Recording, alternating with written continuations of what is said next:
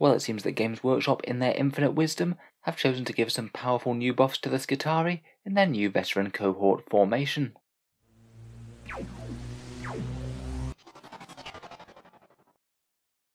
Hello and welcome back to Auspex Tactics, where today we're talking about the new buffs that Admech have picked up in Warzone Charadon, the Book of Fire. I've said before that I think it was quite an annoying release really. It means that if you want the full rules for all Admech options, then you need the Codex and both Charadon books now. The first one contained the Metallica supplement and the Defense Cohort, both of which added a fair amount of interesting options and ways to play Admech, and in this one we get the Army of Renown, the Skitarii Veteran Cohort. Where the Defense Cohort was all about the Cult Mechanicus, this one's all about the Skitarii, which already happened to be one of the very strongest options in the whole game. I made a video a bit more than a week back talking about Admech tournament performance. Before their new codex dropped they were already doing pretty well, and now it seems after it's dropped they are doing absolutely great. They've got a ton of great options and buffing abilities, awesome firepower in their Iron Striders, and perhaps most relevantly for today, Skitarii Rangers and Vanguard are already some of the most cost-effective troops in the game. For the 8 points that they cost, they put out some pretty ludicrous firepower, Rangers shooting just as hard as a Space Marine Intercessor when stationary, and Vanguard having a crazy stratagem that allows them to stack enormous amounts of wounds on literally any vehicle target. The optimal way to play them seems to be in Forge World Lucius, where people tend to teleport their Skitarii into battle, and then proceed to pile absolutely tons of crazy durability options on them.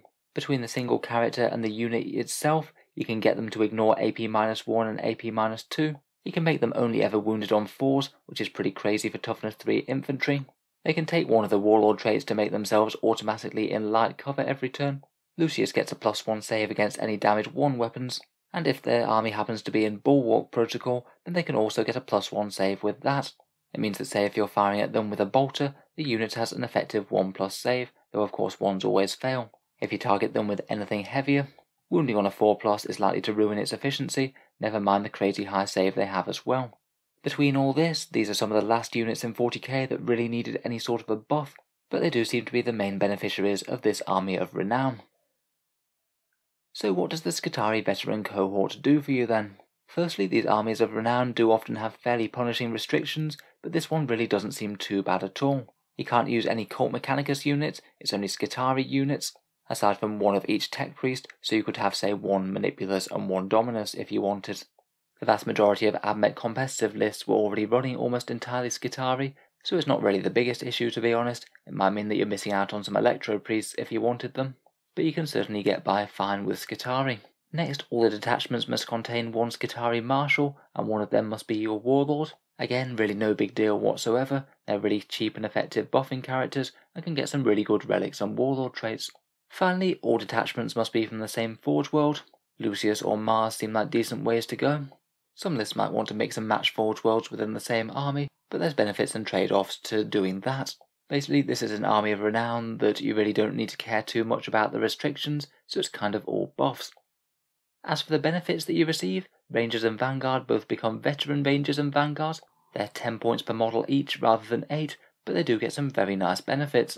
You also gain access to a unique Warlord trait, and more importantly a very powerful unique relic, and then to further augment the Skitarii, there's 4 unique extra stratagems that you can use if you need them. So first let's take a look at the Veteran Rangers and Vanguard then. First of all, it's interesting that you must upgrade every unit to be like this, so it does mean that all your basic troops are going to be costing 10 points rather than 8 now. I think for the most part it could be quite helpful, but I'm not sure it'd always be optimal, as often you might want just a few small squads for holding objectives, but you might not necessarily want to upgrade to Veterans. The Veteran Rangers cost 10 points per model rather than 8, they get +1 attack and +1 leadership. +1 attack is kind of handy, it makes them a little bit less weedy in combat, particularly if your opponent just tries to tag a big unit of 20 of them to lock them up for a turn. They'll at least have a fair few strength 3 attacks hitting back. They also have +1 leadership as well. Again, that's not totally irrelevant, particularly as they do tend to be fielded in sizable numbers. Where the real value starts to get going though, is that they get their bionics enhanced, going from a 6+ built-in invul to a 5+. It's a pretty nice boost to be honest, it's just going to be another barrier against them dying to very high AP shots, as to be honest between all their options the Skitarii troops deal with anything that's low AP fairly easily. Perhaps on top of that though, if they weren't survivable enough, every Veteran Ranger unit will automatically get light cover if they haven't moved in their previous movement phase. Now any sort of automatic cover is really handy, though I think it is going to be a bit of a trade-off really.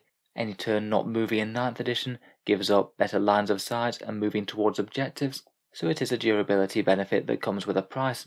It really does incentivize Rangers getting in the right position straight away, so they can hopefully stay still for a few turns, get full accuracy with their galvanic rifles, and also get this very nice +1 to save. 10 points per model with the firepower that they do, an automatic 3+ save and a 5+ invul, never mind all the extra buffs they get, does seem very scary. The Veteran Vanguard are also interesting though, again 10 points per model up from 8. They also get +1 attack and +1 leadership, and the +1 attack is perhaps even more relevant on them as they make enemy units -1 strength and toughness with their rad saturation. That means at least against light infantry they do have a reasonable chance of inflicting some hefty damage. A 20-man unit could in theory be a bit of a close combat threat against light infantry.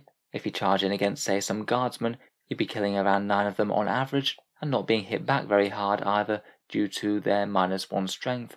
They also get the 5+ invul, really not bad for troops that are going to be advancing towards the enemy, and they'll be advancing even quicker if they choose to as well, as they can always advance 2d6 and drop the lowest. Usually that'll mean that you're going to be quite reliably going at least 3 inches or more. Finally, big units of 20 of them are further incentivized as well, as their skirmish protocols allow them to never count as more than 5 models whenever they're targeted by blast weapons. That just really hinders yet another way that you can efficiently pile damage on these big units, particularly with any big blast d6 weapons getting an automatic max shots against them. It won't be relevant against every army, but the ones that it is will really feel the difference. Overall, I do think that these rules are fairly strong, but I will bear in mind the extra couple of points increase, and I think that actually for the points it is a fairly reasonable trade-off. Sure, all these extra powerful things are quite good, but then so is having absolutely dirt cheap 8-point models that pile out tons of firepower. They're just a fair bit more expendable than these 10-point versions. Still though, it's a very powerful extra option to field these guys, and if it makes more sense for your army, then this is a potentially really powerful buff to both of these already strong units. On top of this though, they also have access to a crazily powerful relic and some really useful stratagems. The Warlord trait I'd say is kind of okay, it's called Calculate Without Diversion, and it basically reduces the cost of each one of these stratagems by 1 command point, provided you're in the appropriate Doctrina imperative. Say for example, if you're in the Binaric Offense one, if you're in the Protector Doctrina, that costs you 2 CP rather than 3. I think realistically it's only going to amount to 2 or 3 CP over the course of the game, and that's if you even choose to use these exact stratagems in that exact phase, and to be honest I'd see it as a bit take or leave. Their relic though looks like an absolute auto-include, and it's called the Cantic Thrallnet.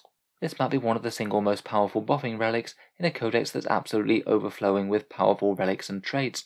It works quite similarly to the Skitarii Warlord traits. You can either cast it on a unit that's within 9 inches, or any unit that has a data tether.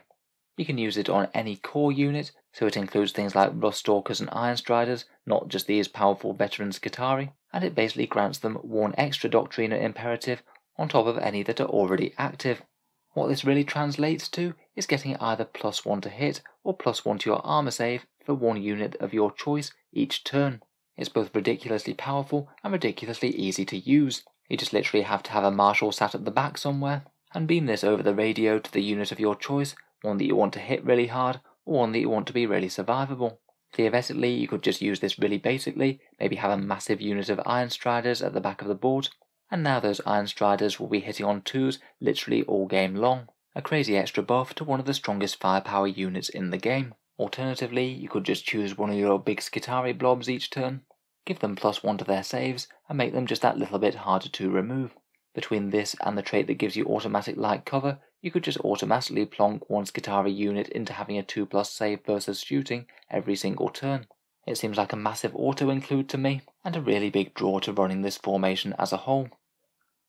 Finally, we have 4 stratagems, all of which are fairly powerful, maybe a little bit CP intensive, though you do have the potential to reduce it either with Holy Order traits, or that Calculate Without Diversion Warlord trait.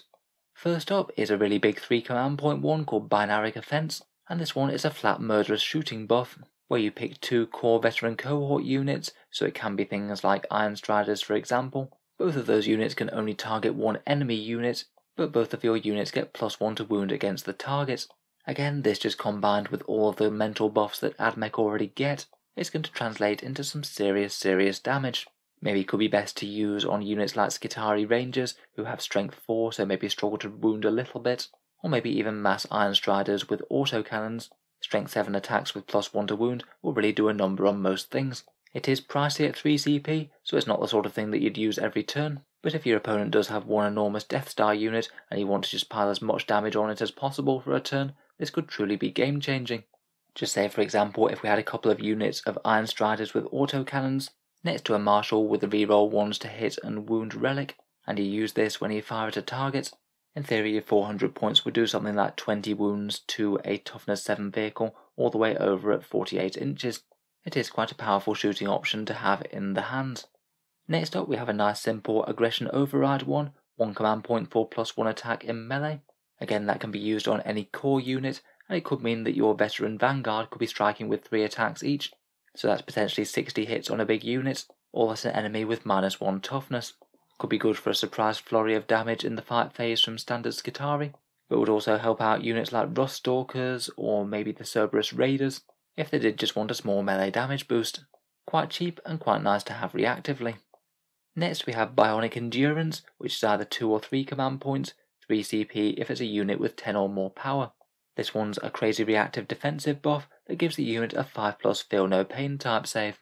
So just in case your core Skitarii blobs weren't already crazily durable enough, this can give you just one more barrier to layer on with all the rest to make sure that you're not losing any significant casualties. The vast majority of Skitarii units have less than 10 power. The big 20-man Rangers and Vanguard blobs have power rating 8, so it's 2 CP for a 5+ feel no pain on them. Could potentially be even more relevant on 2 wound units, things like big squads of Rust Stalkers or maybe Cerberus Raiders. Finally, we have 1 or 2 command points in Expedited Purge Protocol. This one is an advance and charge stratagem, something that the Skitarii didn't have access to, and you use it on a non-vehicle core unit that they can charge after advancing. It costs 1 command point on Rangers or Vanguard and 2 CP on other units. Sometimes that could be a really powerful option if it does make the difference between getting your very tough Skitarii onto objectives or not. Potentially could be combined with Cerberus Raiders for 3 CP for a really long charge. They can get an auto 6 inches advance, so they could potentially move 18 inches and then stealth charge after that. Again, probably not one to use every single turn, but one to remember that exists, as it might make the difference between whether or not you can score points. Overall, for the other buffs in the army, I'd say the Warlord trait is okay, the Relic is absolutely amazing and an auto include, and the Stratagems are literally all useful, though do come with their command point cost, which means that you will have to ration them against the other powerful options from Codex Admech. Having the extra options really doesn't hurt though, and in certain games I could see some of these being absolutely key. So overall, a rather unfortunate case of Games Workshop handing out some really powerful buffs to an army that arguably needed it least. Not really their best move, I must be honest. I strongly suspect that this formation was written at the same time as the Codex, perhaps before it had become clear just how much of a threat that they were to the competitive scene. In any case, I look forward to hearing what you have to say about the formation. Do you think it is really quite strong? Or maybe nothing particularly special compared with the already great stuff that Admech has? If you've enjoyed the video, then feel free to subscribe to Auspex Tactics. I'll certainly be looking to review the rest of Warzone Charadon Book of Fire, hopefully with some videos on our Martyred Lady and Be'lakor in the near future. Finally, I'd just like to quickly mention that Auspex Tactics has a Patreon page, which you can find down in the video description below. Making all these 40k videos does take a fair amount of time, and if you are enjoying regularly, any support is enormously appreciated. Channel patrons do get a fair few benefits, including seeing certain videos early, regular votes to see what sort of things come next for the channel, and automatic entry to the regular prize giveaways with a chance to win some big model kits every month. If any of that sounds good to you, or you'd just like to help support the channel, then the link is down in the video description. In any case, a massive thank you for listening, and I'll hope to see you guys next time.